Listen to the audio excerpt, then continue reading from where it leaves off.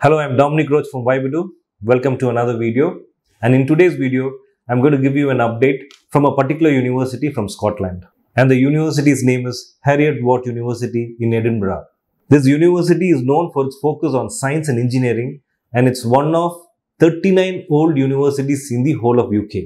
By now, students who have applied to this university would have got the offer for the September 22 intake.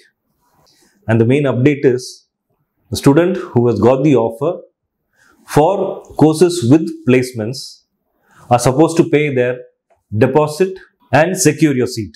The deposit amount is £1,000 and this has to be paid before May 31st. Once you have paid the deposit, there will be a credibility interview for all the students who have got the offer.